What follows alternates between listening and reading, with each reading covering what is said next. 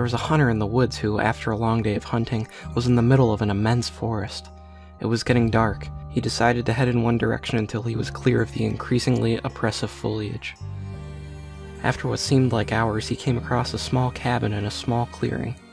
Realizing how dark it had grown, he decided to see if he could stay there for the night. He approached and found the door ajar. Nobody was inside. The hunter flopped down in the single bed, deciding to explain himself to the owner in the morning. As he looked around, he was surprised to see the walls adorned by many portraits, all painted with incredible detail. Without exception, they appeared to be staring at him. Their features had twisted looks of hatred. Staring back, he grew increasingly uncomfortable, making a concerted effort to ignore as many of the hateful faces. He turned to face the wall. With his exhaustion, he fell into a restless sleep. Face down in an unfamiliar bed, he turned, blinking in an unexpected sunlight.